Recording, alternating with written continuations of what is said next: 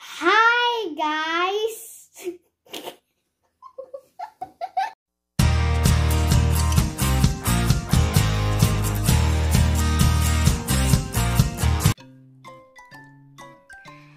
Hi guys! It's me, Froilan! Hallo jongens, ik ben het, Froilan! If you haven't subscribed yet, then please subscribe after 3 minutes. Als je nog niet geabonneerd bent, abonneer dan alsjeblieft na 3 minuten. Then also don't forget to like, to comment and to hit that notification bell. Als je dat gedaan hebt, vergeet dan niet om te liken,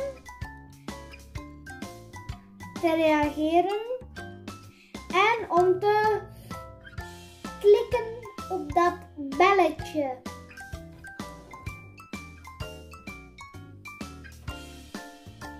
Let's answer a buzzing question. Laten we een bezige vraag beantwoorden. What if bees all disappeared?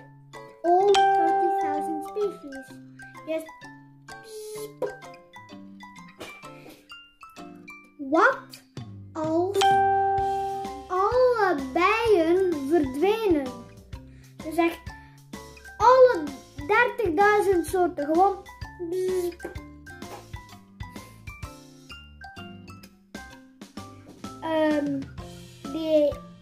It will be a little. Het gaat een beetje zijn.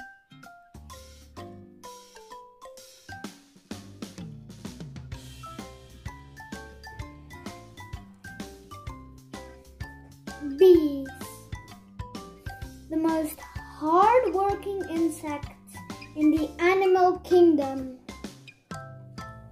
Bijen, de hardst werkende insecten in het dierenrijk. They produce so many things. Ze produceren zoveel dingen. And honey is just one of it. En honing is er maar één van.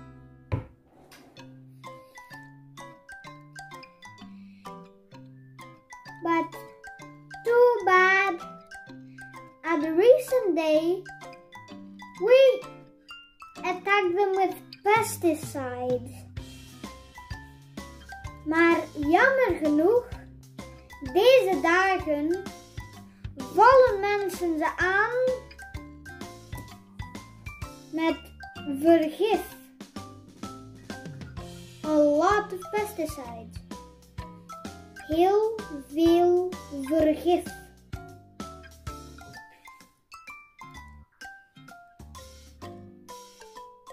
The bumblebee, the Hawaiian yellow-faced bee, and even the honeybee are at the verge of extinction.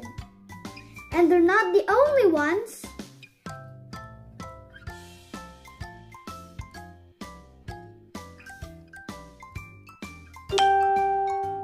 Heel veel bijensoorten staan op het punt om uit te sterven. En het gaat om veel.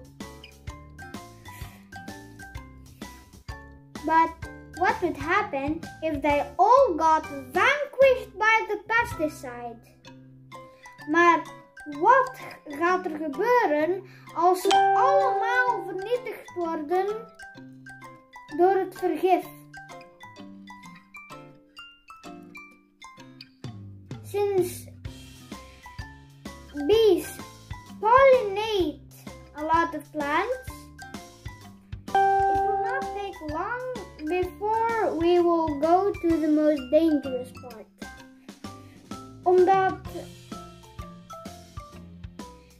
bijen planten bestuiven, zal het niet lang duren voor we bij het enge stukje komen.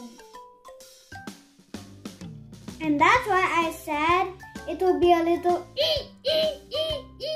En daarom zei ik, het gaat een beetje ee worden. Not yet now. Nog niet nu. Maybe a little. Misschien een beetje. First thing, honey will disappear.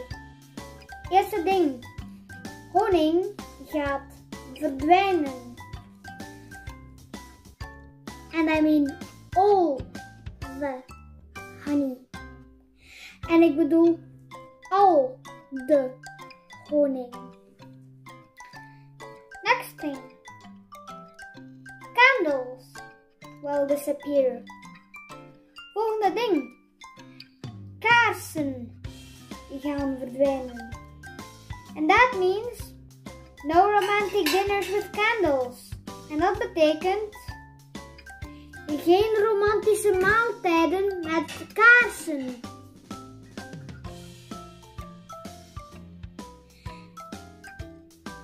And now the scariest part. En nu het engste stuk. Okay, now no scary violence. It was already scary enough. Okay, nu geen enge violen. Het was al eng genoeg.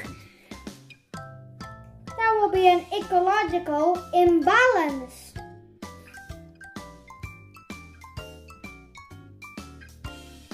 De dieren gaan niet kunnen eten wat ze gewend zijn. First, if bees disappear, frogs and lizards will go extinct. Eerst, als bijen verdwijnen, gaan kikkers en hagedissen uitsterven. And then, snakes and reptiles that eat those animals will go extinct. En dan, slangen en reptielen die die dieren eten, gaan uitsterven.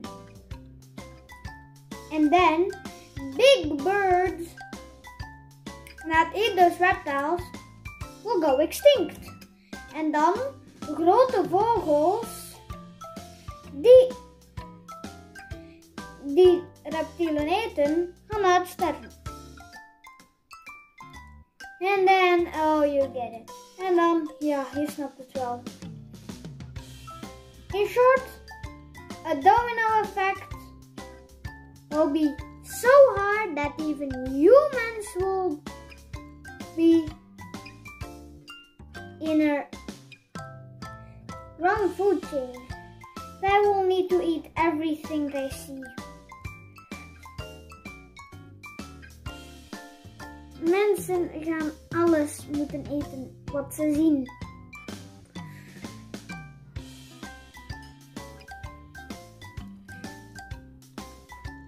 Creepy, right? Eng, toch? Well, luckily we still have 30,000 species. Wel, gelukkig hebben we nog 30.000 soorten. But still, I would watch out. Maar toch zou ik nog oppassen. Because if we don't do anything, this could become real.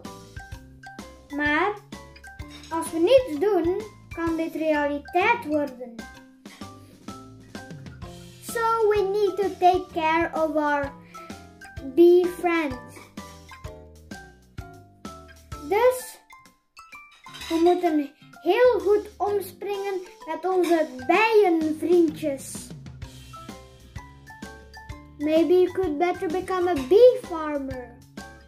A bee farmer is a farmer, but he only has bees. Misschien zou je een bijenboer kunnen worden. Een bijenboer is een boer, maar hij heeft alleen bijen. A bee farmer,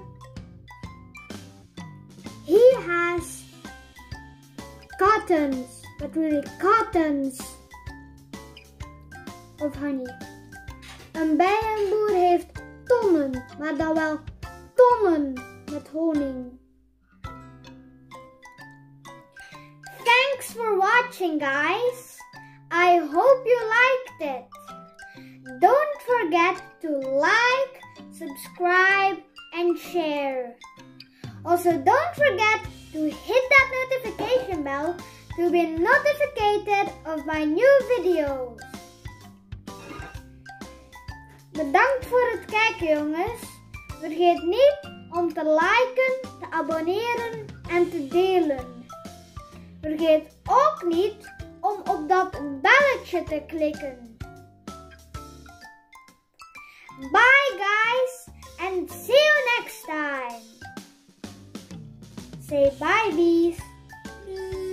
That if you need it. Tot de volgende keer, jongens. Zeg tot de volgende keer, bijtjes.